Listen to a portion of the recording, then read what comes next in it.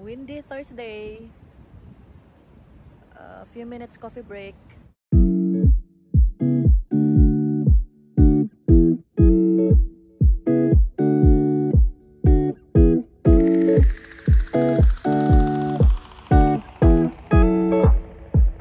It's coffee break. Yan. Leaves are dancing. Ayan guys, windy. See?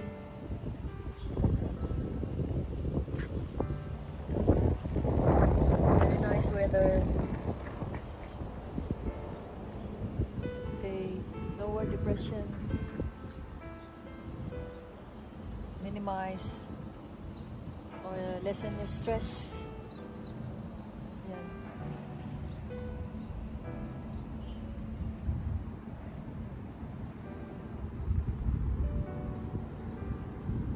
Yan guys. Nabuboard kayo konti sa air-conditioned room. Have some sunlight. And you can... So, we're gonna talk about sharing with you just a minute healthy tip. So let's talk about this vitamin D. So firstly, our body will produce the vitamin D when we are exposing ourselves to sunlight. So ano ba tong vitamin D? Oh, vitamin D, for some who doesn't know, is very important. We all know that vitamin D is quite essential for us to keep our strong bones, healthy teeth, muscles, lower depressions. What else? Boost the metabolism for those who are like to lose weight. So what else? So I am doing this almost every day to avail the sunlight. So sunshine, vitamin, it's so amazing guys. So I will advise you, if you have the chance and the opportunity to go outside, because I know those people inside the offices, we all know that sunlight cannot penetrate the glass window. So more likely they can have this vitamin D deficiency. But vitamin D deficiency for children, they can have rickets, and for adults, osteomalacia. So in short, this vitamin D is also a unique vitamin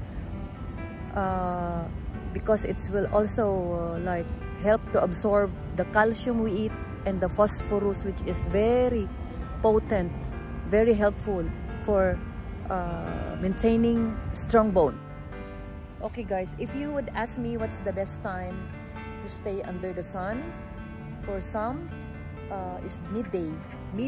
Why? Because the sun is at its highest point. So you don't need to stay longer under the sun pag the UVB violet rays is so intense. So it doesn't mean that I will advise you to stay longer, because pag intense ang sun, so stay ka lang ng period of a minute, that is enough. Because if it is over, that is your own risk, because you know overexposure to sunlight also would lead you to risk to have skin cancer.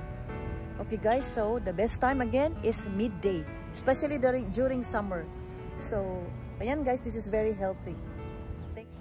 In addition, some alternative way to have the vitamin D is to eat handful yung kamaon nyo, handful amount of like the egg yolk has vitamin D, cod liver oil, the tuna, the salmon, that's the good source of vitamin D. But if you can still have the chance to stay sunlight, why not avail the natural way of having the vitamin D, the benefit you get. Okay, thank you, and I hope you've learned something out from my healthy tip, and stay always safe and strong.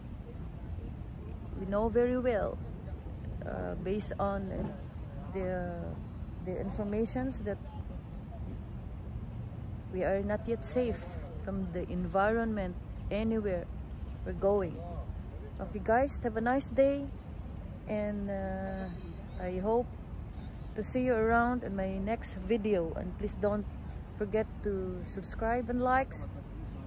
If you're not yet subscribing my channel, do it. Thank you very much, and you're free to leave some comments and suggestions if you have questions, or if you have you want to share. Okay, do it. Thank you very much.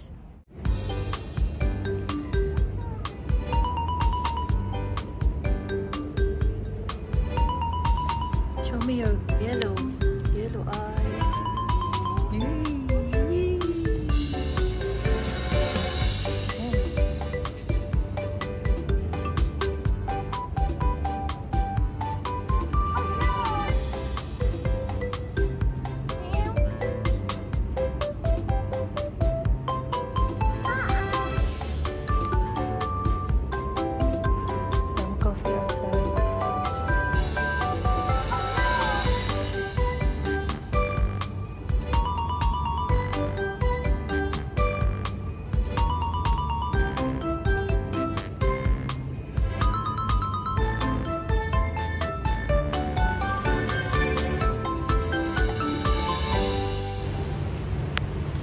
Morning guys. Have some sunlight.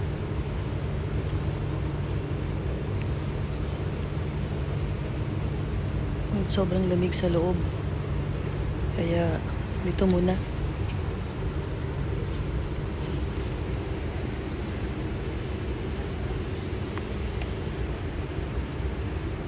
Yan. This is outside the hospital.